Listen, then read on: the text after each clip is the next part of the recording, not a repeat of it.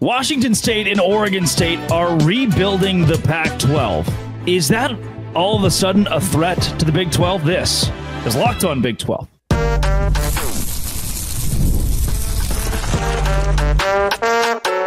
You are Locked On Big 12, your daily podcast on the Big 12 Conference. Part of the Locked On Podcast Network, your team every day. Happy Wednesday, everybody. Welcome into Locked On Big 12. I'm Drake. Wait a second. Am I sunburned? Is that... Wow. That's burnt as the TCU secondary. 66 points against SMU on Saturday. Thanks for making Locked On Big 12 your first listen every single day. I'm Drake Toll or whatever. This is the number one Big 12 podcast. Number 61 overall football podcast in the country. That's Spencer McLaughlin, Locked On College Football. Spencer loves to talk about sports. If you hit subscribe, I get to keep my job, and I guess Spencer does too. Is the Big 12 missing the boat with Washington State and Oregon State sitting outside the conference? I'll also talk about contenders and pretenders for the Big 12 the rest of the way. And Spencer comes back on the show for the last segment to pick every game in the Big 12 this week. Spencer, we have seen the Pac-12 all of a sudden exist once again in Mountain West form. It's just kind of the Mountain West with Oregon State and Washington State. Let's make a scheduling agreement, but call it the Pac-12. I've seen at least $8 to $10 million per team. I mean, it's not going to be a formidable league comparatively to the Big 12 or the ACC. But then again, if in 4 or 5 years, Washington State and Oregon State have flexed their muscles to rebuild a whole conference and leverage themselves, is there an area in which the Big 12 regrets not taking those two schools or any other new member of that conference sooner? Well, the Pac-12 is like a chocolate that's mostly dipped, or a marshmallow that's mostly dipped in chocolate. You look at it and you're like, wait, is that a piece of chocolate? No, it's a marshmallow. I can still see the marshmallow poking out of here. It's like, okay, but you've coated it in so much chocolate, like it's mostly just chocolate, right? Yeah, but the marshmallow is still the core of what is in there. Why? Okay, but like mostly when you bite into it, you're gonna taste chocolate, right? Especially if it's dark chocolate. Yeah. But remember, you can't eat the chocolate without the marshmallow in there. Well, sure you could. You could just eat dark chocolate. No, because it was melted, and so that's why you had to have the marshmallow and chocolate. So that's my analogy for the Pac-12 right now in relation to the Mountain West. Were you laying in bed? Were you in the shower? No, I came up with this 30 seconds ago. Oh. Yeah. It's been a tough 30 seconds. It's been a really hard 30 seconds on everybody here. Past your marshmallow chocolate analogy, yes. Is there a world in which Brett Yormark regrets decisions that he's made regarding any school that the Pac-12 now harbor? Absolutely not. Who could you possibly regret? Like, I understand Oregon State, Washington State have more value than some other schools, but like, who do you look at and say, man, if the Big 12 had them, there'd be a power? Like, yes, if you had Washington State and Oregon State, you'd be a stronger football league, but do you need them? No. Would you maybe like to have them for a really cheap price? Sure, that'd be great. But if you can't accomplish that, there's no need for it. And especially with the diluting of media rights payments with the new members that they have brought in, I don't think it makes a lot of sense right now. So no, the new Pac-12 Mountain West, Super Smash Bros. Fight Night that is ongoing, none of this is a threat to the Big 12. And none of this, I think, gives them any sense of longing, nor should it, that, hey, we maybe should have made a move, or we needed to make a move, or we could have really gained a foothold here or there. It's like, no, the Big 12 is doing just fine. The Big 12 did everything it needed to do last year, getting the four corner schools. Like, that was the big move. That's it. That's done. The Pac-12's big move was getting 4 schools out of the American. The Big 12's big move was getting 4 schools out of the Pac-12. These two things are not one and the same. And the Big 12 hit its big move, and the Pac-12 whiffed on their biggest agenda item for realignment. So I don't think right now in the year 2024, the Big 12 looks at anything going on in the Pac-12 and says, oh man, we're missing an opportunity. We should really think about this. Now in 2028, they might say, hey, Boise State, have you really won 4 conference championships between now and then? Hey, Fresno State, have you really been to the playoffs twice? Hey, Washington State, are you a perennial top 15 program? Then they might look and say, hey, we got an opportunity to strengthen our league. We're going to do it. And maybe, team X, Y, and Z just can't get out of the bottom. Houston, perhaps. But I think Willie Fritz will be okay. I think that's when they could look and say, there could be value over there. But right now, no. I think Houston could redshirt its entire football team. Just give them the rest of the year to practice a lot. I mean, quite frankly, Would it be the worst? Well, probably, because with the way this season's going to go, which in all likelihood is 1-11, yeah, I don't know that you necessarily want to bring everyone back. Some guys can improve, but like you need to. They're going to get the number 1 overall pick. They're going to get they're tanking for Shedeur Sanders or Travis Hunter. Spencer, the one thing that I hang on to here, and I want to justify your point a little bit. TCU, West Virginia, looking at other expansion candidates from a decade ago. Utah was one of those. BYU recently. Everyone across the country was like, mid-major program. Will they adjust quick? They did. They did. And if you're Fresno State, you could adjust quickly with Power 4, Power 5, Power 6 resources to become a player in college football more than you already are. So there is a way for a Boise State to show that its brand is worth a lot more when they're making more money. Spencer, though, for a Gonzaga, right, or a Washington State, Oregon State, UConn, where the Big 12 has had rumors swirling the last year or so in expansion, it's felt like Brett Yormark turned his attention out east. Hey, let's see what happens with the ACC and tread lightly. Is there a way in which you've missed the boat for a Gonzaga? Will you regret not adding a Gonzaga or, again, Washington State and Oregon State, but specifically with your ties out west, some basketball powers? I don't think so. I mean, I think it's the same conversation. You can see the appeal, but I don't see the need. I don't see how you look at the Big 12 and think, yeah, this is just gotta have it. They're missing that. Like, in a basketball sense, there's no better league than the Big 12. There is no better league than the Big 12. And so I look at Gonzaga and think, okay, yeah, thank you for pronouncing it correctly, by the way. A lot of people across the country love to say Gonzaga, and that's just flagrantly incorrect. But I'm still working on Nevada. That's my next. That one you can go either way. That's like data. Like that's okay. But Gonzaga is just wildly inaccurate. Yeah. And as a WCC school grad, I feel obliged to say that. So I think for Gonzaga, like they can bring something to the table. But they've been having conversations with the Pac-12 for a reason. I think they do far more for the Pac-12 than they do for the Big 12 because the Big 12 has so many members. They're at, 72 right now, 18, 47. I don't know. I lost count. If you ask Bill Connolly, he says 32 coming to the Big 12 within a few years. Yes. Okay. That's Weber State, Southern Utah. Yeah, go T-Birds, Northern baby. Arizona. But so I think for Gonzaga and the money that you can bring in basketball, it's much more limited.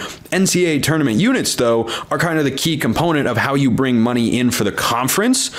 And if you only have 8 to 10 schools to disperse NCAA tournament units to, well, that's a much more financially lucrative proposition than if you have 16 to 18 schools that you have to divvy it up amongst. Now, there are more schools that can bring in more units, but on an individual level, Gonzaga is a team that would go to the Pac-12, instantly be the best basketball program, and they make a run of the Sweet 16 of the Elite Eight, and they make a couple $1 million for the league. That gets dispersed to everybody, and that money is a much greater percentage in the Pac-12 to each school than it would be in the Big 12, which is why I think they have more value over there, and why you've seen reports of conversations taking place. Yeah, no doubt. Spencer McLaughlin of Locked On College Football. Where can folks find more? You're going to come back later, but I want to give you a shot. Where can folks find more of your stuff? YouTube, wherever you get your podcast, however you're consuming the show, as a matter of fact. Locked on College Football or Locked on Ducks. Either one. I don't have a preference. You might enjoy Locked on College Football more, but hey, if you want to know something about Oregon, I got you covered, always.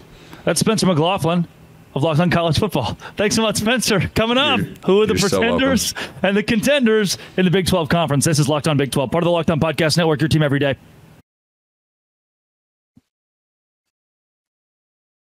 Today's show is brought to you by Roy. Roy is where you go to make an impact on NIL every week. Do you want to keep Shedeur Sanders at Colorado? Is there a way to keep him at Colorado? Well, Roy, if you download the app for iOS or Android, could actually allow you to have an effect on that. The referral code is locked on. You'll automatically be entered into a sweepstakes to win $5,000.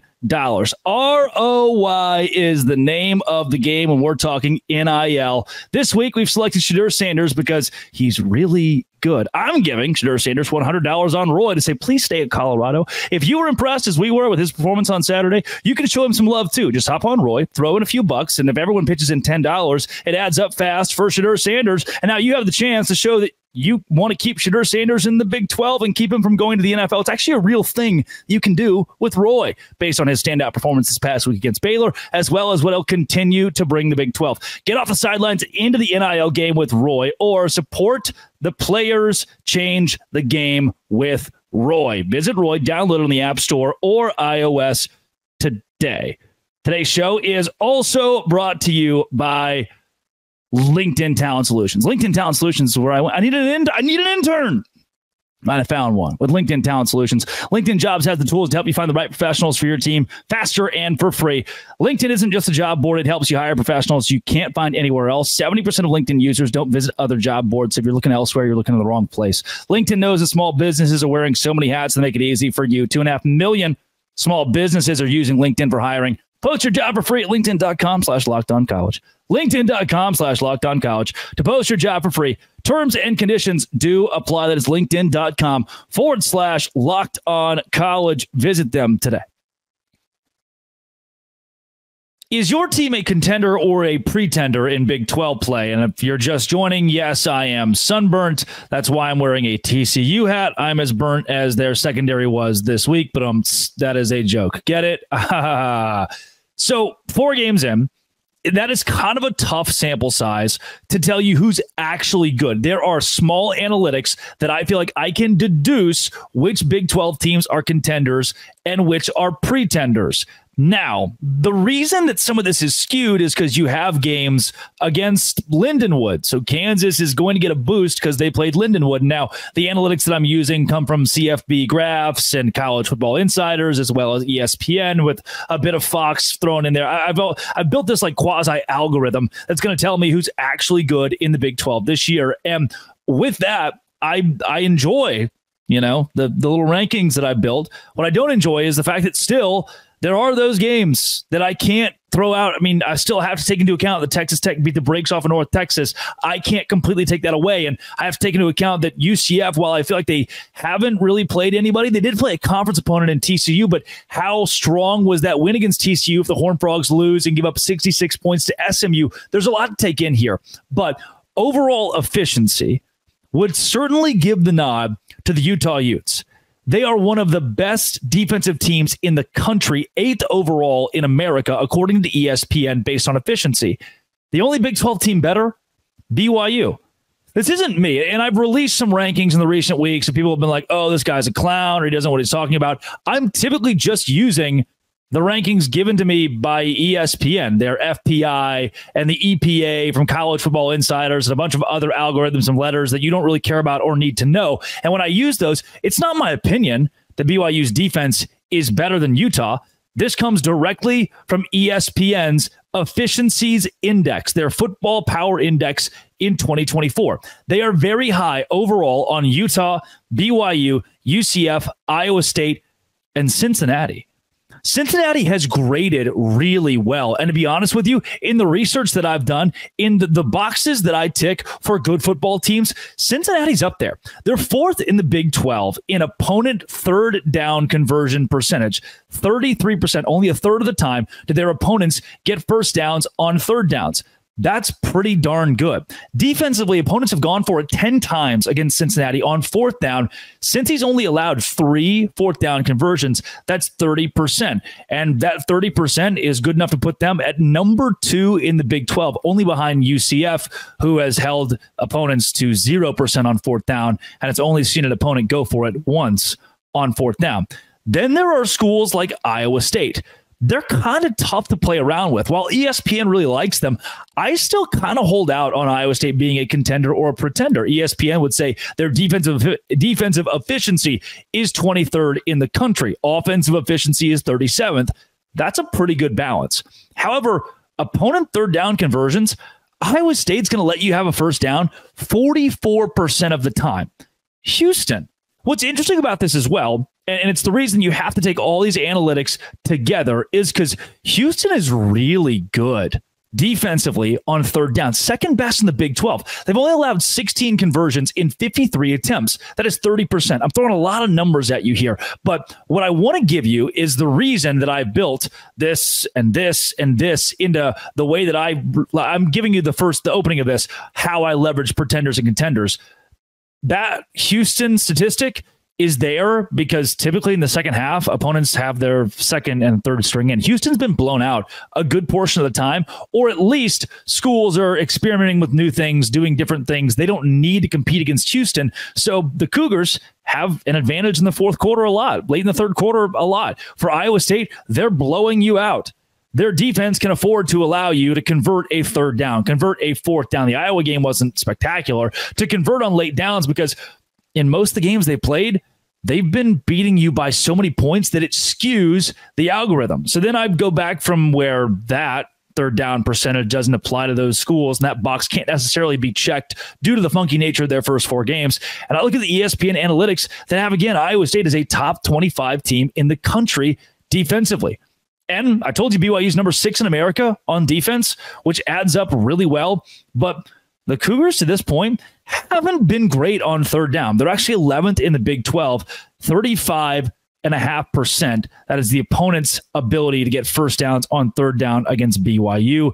And for the Cougars against fourth down, that is where they make their bet. 3 for 10 opponents are. So on fourth down, they're able to get off the field defensively. That's really good. Only 30%. Think about how many fourth downs are 4th and 1, 4th and 2. Typically, a third down could be anywhere from 3rd and 1 to 3rd and 25. Fourth downs are typically short yardage, and BYU is very good there. So that's why their efficiency and analytics are so good. It's that third plus fourth down combination that makes BYU the 6th best defense in America per ESPN. Some other teams that might be contenders based on their defense. I told you about Iowa State. Arizona State has the 28th best defense in the country. I know they just lost to Texas Tech, but that's a Big 12 team that seems to be on the rise, and their efficiency overall is very good defensively. Now, they're 86th in the country when it comes to special teams, 50th offensively, because I still don't think Sam Leavitt is going to push the envelope, but we're talking about teams that could be sneaky contenders. Arizona State isn't out of the hunt. So let me give it to you.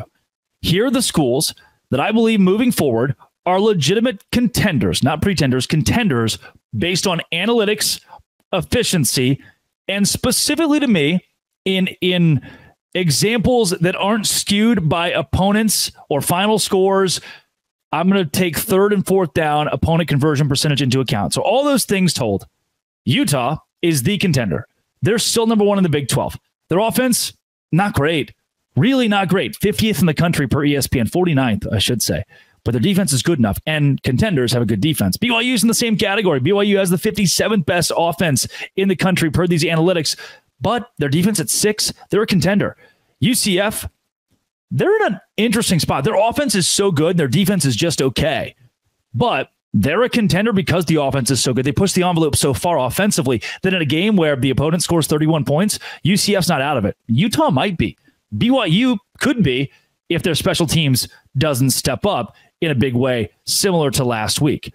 I'm going to put Iowa State in that contender category, Oklahoma State in the contender category, and do something crazy and say Cincinnati is in your contender category through the first 4 games because of how they've graded out analytically.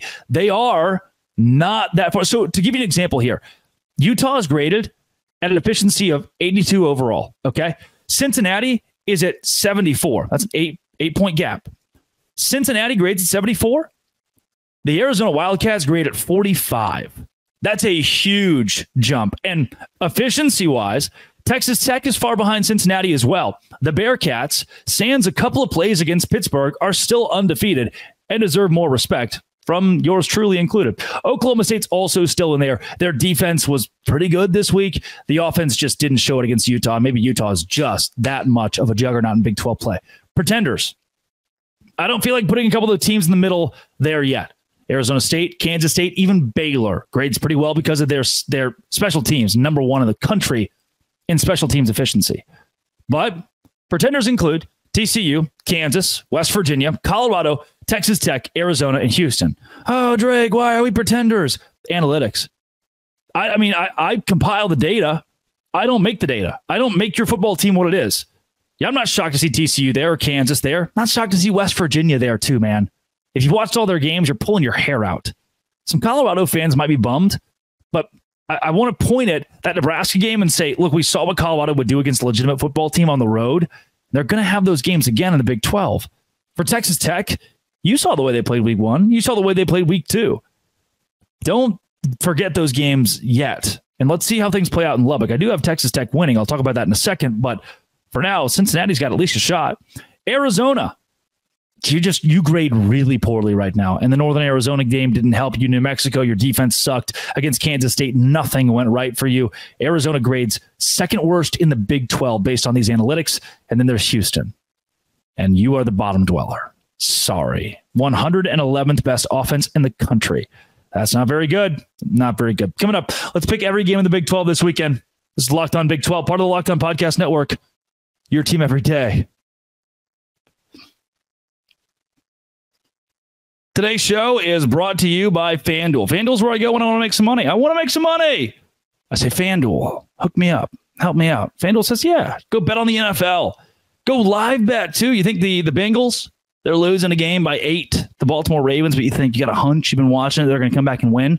Place a live bet. When you get a hunch in the middle of a game, you can check out the latest stats, view live play-by-play, and so much more on the same page where you place your bets. You'll get started with $200 in bonus bets guaranteed when you place your first $5 bet. That's FanDuel.com. That is FanDuel.com. Visit them today. It is America's #1 sports book, FanDuel.com, to go make some money. America's #1 sports book. Visit them today.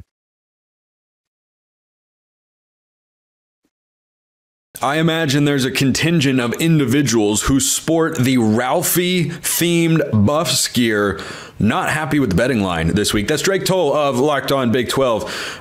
Knights by 14.5 in Orlando this week, Drake. Look, UCF should be the favorite here. They're at home. I think they're a more complete team than Colorado. Over 2 touchdowns. What am I missing? Yeah, I want to first reference the sunburn that is a little... I'm more burnt than the Baylor secondary on that Hail Mary, which, by the way... I was going to say if Rudolph's nose became his whole face, but whatever works for you, man.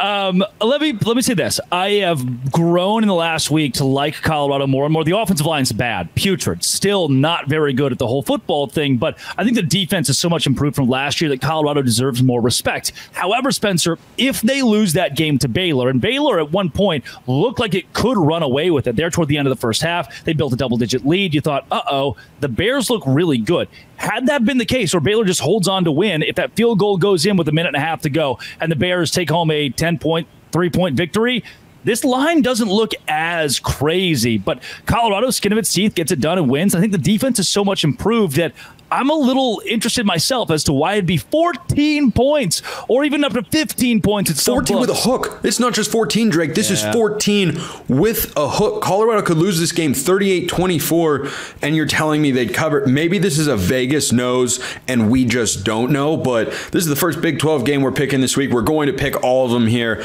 I'll go first. I think the Knights are winning the football game. Thought that before the year. I still believe that to be the case. 31-24 UCF wins. I also believe that UCF wins this game. I don't think there's a way that UCF covers. I believe it's more likely they cover than Colorado wins outright, but I still think Colorado keeps this one tight. They've got 2 Heisman Trophy candidates who have been Heisman level. Give me UCF 34, Colorado 24. I actually just changed my mind. I want to give both teams an extra touchdown. 38-31. I think the Knights win in Orlando. A Big 12 championship game berth is on the line in Manhattan, Kansas this week. Yep. I do not believe either of these teams, if they lose, go 0-2 in Big 12 play, are going to be able to run the table. And you're simply not getting into the conference title game with 3 losses. It just doesn't... I don't even know the last time that happened. Maybe it has, and I'm just being ignorant here. But I think Kansas State bounces back here. I have not sold my stock on those particular Wildcats. Arizona's about kind of what I expected them to be, and we'll get to them in a moment. But Kansas State is favored by 4.5. This line has fluctuated in there. Give me the Wildcats 31-20. I think that Kansas State will win this game, and one of the biggest reasons I believe that is because Locked On Oklahoma State host Cody Stovall said so. And Kansas State takes this one. Defensives kind of fall apart there late. 38-24.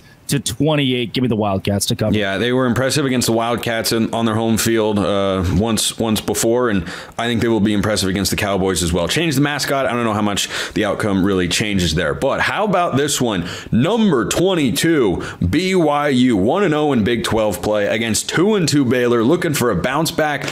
Is it a trap to bet Baylor -3.5 according to our friends at FanDuel? I don't believe so, Drake. I am taking the Bears in this spot to disrupt BYU's mojo. They're coming back home. I think they're ticked off. Aranda's coaching for his job. He probably needs at least 6 wins to get there. I think this will be one of them, and a big win for Baylor here in front of the home crowd. Give me Baylor to win. Low-scoring football game, 21-15. What home crowd, Spencer? BYU might outnumber the Baylor fan base in this one. After last week, Dave Aranda called it the victory cigar. His defensive play that allowed a Hail Mary to tie it, Colorado to win. There is not a more demoralized team in the Big 12 right now. Dave Aranda is effectively Bernie from Weekend at Bernie's. So just kind of propping him up on the sideline for the next 8 games. Baylor falls, keeps it competitive because of a very good defense, but the offense has been lackadaisical at best. Turn it over 2 or 3 times. BYU gets the win, 28-17. No arguments here that the Baylor offense cannot afford to turn the football over against that BYU defense, which is very good. Jay Hill is doing a magnificent job there in Provo, but I'm sticking with my weird score prediction, 23-15. TCU goes to Kansas. Look, TCU, you're wearing their hat here, Drake. I want to like TCU. I thought Andy Avalos was the right hire defensive coordinator, but you're right. This defense is an abomination. They are LSU 2023, but in the Big 12. I legitimately believe, I am not just saying this, Drake, if TCU had an average defense, you can make the USC comparison from last year as well. If they just had an average defense, I think they're in the Big 12 championship game this year. I am that big of a fan of Josh Hoover. So once again, I will refuse to learn my lessons here. Nah, screw it. I'm not picking TCU again. Kansas wins the game 28-24. TCU ran the ball for 65 yards last week on 32 carries. They only ran the ball 17 times the entire game against UCF 2 weeks ago. They don't even try to establish the run. Kendall Briles is almost as much of a problem as Andy Avalos is right now. And when 2 coordinators can't get the job done, your head coach isn't giving you a lot of help either. Give me Kansas in this game, 31-13. Jayhawks roll over TCU. Iowa State travels to Houston. I refuse to pick Houston in the 2024 season against a Power 4 team. I think the Cyclones roll to their first Big 12 victory of the year. Iowa State by as many points as humanly possible. Houston by negative points, if that's a thing we can do. Yeah, I think that's absolutely allowed because this is my show, so I can decide what is and is not allowed. Last 2 games, let's start Cincinnati, Texas Tech. This one interesting. So Texas Tech, I think a lot of people kind of wrote them off after the Washington State game, and Washington State is a top 25 capable team. They have a chance to prove that again this week when they go to Boise State in a classic Pac-12 showdown? Is that what we're calling that now? I don't know. Sure, you tell me. Whatever. But I think for Texas Tech, they righted the ship against North Texas. They played well against a solid, not great, but solid Arizona State team last week. If they're going to be that dark horse Big 12 title contender, remember, they don't have a Big 12 loss yet. They just have the one embarrassing loss where they got blown out against Washington State in Pullman, which is a tough place to play. I think they've settled things down, certainly at home. Cincinnati at 3-1, I didn't necessarily think they would be there at this point in time. 1-0 in the Big 12. I think that changes this week. Give me the Red Raiders 31-27. Yeah, Cincinnati has beaten Towson, Miami of Ohio, and Houston. The best team in that 3 is Miami of Ohio, and that's not very good from a strength of schedule standpoint. They fell to Pitt in heartbreaking fashion. I don't believe in Cincinnati yet, though Corey Kiner and Brennan Sorsby are better than expected. We knew Kiner would be good, and he's what they've got, the bell cow of the offense. I don't know if it's enough in Lubbock against a Texas Tech team that's this hot.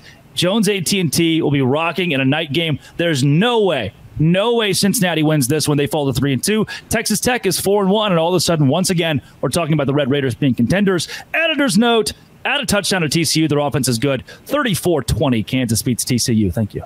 Okay, that's completely fair across the board. I had an amendment earlier, so I will allow you to do so as well. And I like that Red Raiders home crowd. I think it is an underrated home environment in the Big 12 when they get rocking down there. They're rocking. They love their football, and I think they have a good, I don't know if it's a great team yet. I do think they have a good team, and the Arizona State game last week really proved that. How about this one? A rematch of what was a drubbing for the Utes last year in Tucson. There's a very different Arizona team. They're more than a 10-point underdog in Salt Lake City. I cannot get behind Arizona in this matchup. Isaac Wilson, Cam Rising, I don't care. Give me the Utes at home. Cam Rising will determine whether I feel like they cover. But let's say he doesn't play. I'll go Utah 24-13. Utah has allowed 52 points all season long. Like TCU allowed 66 points in a full game last week. Utah has played 32 quarters and allowed 52 points. When you saw that Arizona only put up 7 against Kansas State, Utah is about to do, after what happened last year, unspeakable things to the Wildcats. I know Kyle Whittingham. He wants to win this game by as many points as humanly possible, and he will. Give me Utah to win it 41. The offense comes alive against an Arizona defense that wasn't great a couple weeks ago. 41-17. That's every Big 12 pick of the week, and that's Drake Toll of Locked On Big 12. Who better to do such things with? Drake, I appreciate it as always, and I'm so unprepared for however you're going to end this segment as usual. Yeah, who better to do it than, well, Kevin Borba. You can do it with Kevin Borba, but me. I'm a great backup. Yeah, you're number 2. You know what? Some people are vice presidents, and that